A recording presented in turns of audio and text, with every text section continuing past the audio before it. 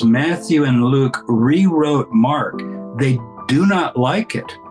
They hate some of the ideas there, and they simply either remove them or recast them so that the original meaning of Mark does not come through. Dr. James E. Tabor, you just did a course with MVP Courses, Creating Jesus, Why Mark's Gospel Was Forgotten. But I have a further question. Why did Matthew and Luke hate the Gospel of Mark? Well, look, for years I've taught Mark, and I don't even think I would have said that until recently as I really thought through it. I used to just tell the students, hey, Matthew and Luke had Mark as a source, and either they edited it, that's a nice neutral term, or they rewrote it. Then I began to talk about how they overwrote it, which is like you're covering it up. And I would say at this point, they just don't like it. And I'm using hate in the sense of like really, really not wanting it to stand.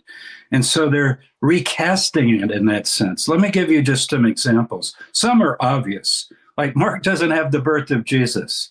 Think about that. The Christmas story, shepherds singing at night, wise men coming, all the things people think of at Christmas, not in Mark. And the ending, not even to have Jesus appearing gloriously with the earthquake and the angels coming and he's raised from the dead. He doesn't have any of that. And the course goes into that very thoroughly. But I picked a few examples more specific. I mean, those are obvious. When people start reading Mark, they immediately, if they've read Matthew already, they tend to forget it because they think, well, I've already read this. They don't pay attention. Mark wrote first. The priority of Mark is a pillar of New Testament scholarship.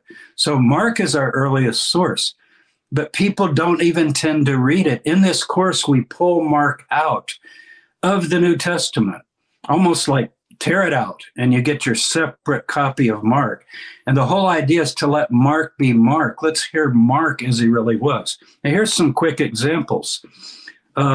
There's a story early on in Mark chapter 2 that occurs in Matthew 12 because he has other materials that he puts in, so different chapters.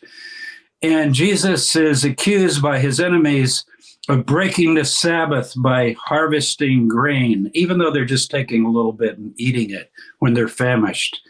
And in Mark, Jesus basically says, well, David broke the law. I guess I'm breaking the law. And you know what? Laws are for people, not people for laws. So if I'm breaking the law, the Sabbath's made for people. So he didn't really defend it as you would in Judaism to say, no, this is the command and you better do it. Well, Matthew doesn't like that. I'll say he hates that. He hates that. He thinks, well, wait a minute. If you start telling people they can decide how to keep laws, you're going to get chaos. Mark doesn't mind the chaos because he believes that the end is near. And in this time of the end, we go back to Eden, so to speak, back to this original gospel or message of the Hebrew Bible. Now you say, why would you say gospel? Because for Jesus, this call back to the kingdom of God is a kind of return. It's good news, in other words, that the time has arrived, the kingdom of God is near. That's the whole theme of Mark. The question is, what is the kingdom of God? So what does Matthew do with that? He presents Jesus as the authority figure. Why does he, quote, break the Sabbath? Because he's greater than the temple. He's greater than anything in Judaism. It's the figure of Jesus and his authority that Matthew likes. There's another example in Mark where a man comes up to Jesus and calls him good. He says, good master, good rabbi, literally, what do I do to inherit eternal life? And in Mark, Jesus rebukes the man. He says, why are you calling me good? There's one good God, pointing to the one God of Israel, the Shema, as Jews call it today. Hear, O Israel, the Lord our God is one. No other gods beside him.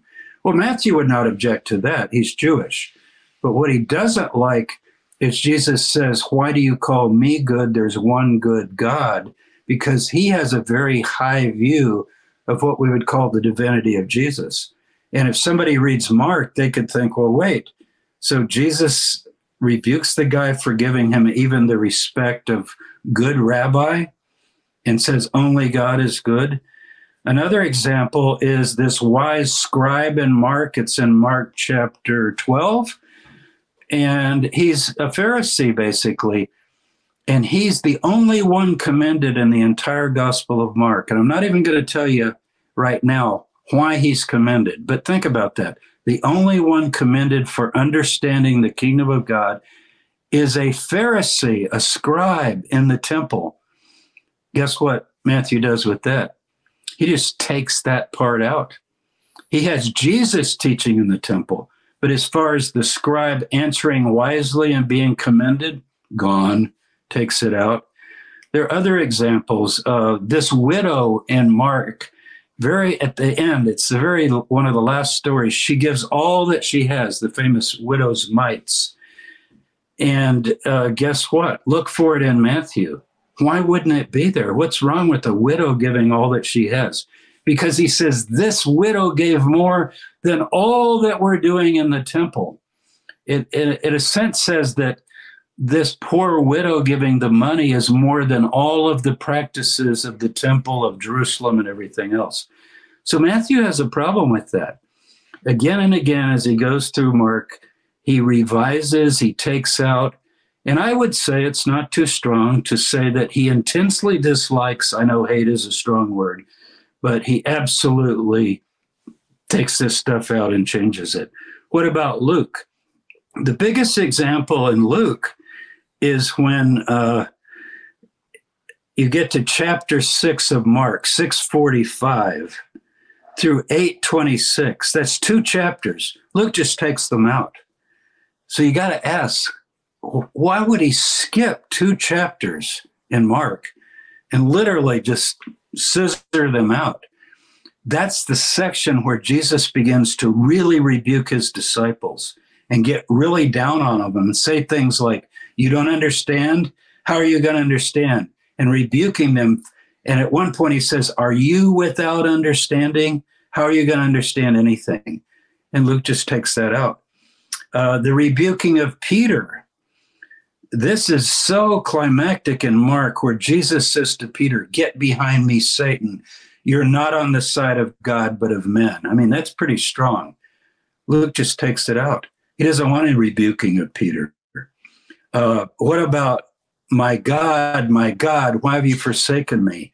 The last words of Jesus on the cross in Mark. Look for it in Luke. It's not there. So I'm just giving you a few examples, but I don't think it's too strong to say that as Matthew and Luke rewrote Mark, they do not like it.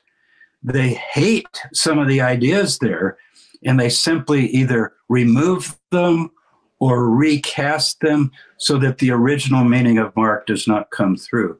I'm not saying they would, go into fistfights if they met each other. This has to do with emerging theological ideas. And creating Jesus, the course is about the earliest view of Jesus, our earliest account of the story of Jesus. And the point is that story got lost and forgotten because it was subsumed and overwritten by these 2 other Gospels, Matthew and Luke, which are so grandiose. Ladies and gentlemen, get the course. You do not want to miss it. It is the earliest story about Jesus. So if you want to get close as you can to understanding a potential historical Jesus or anything that might be related to Jesus, this is your best chance. And Dr. Tabor, I appreciate your time.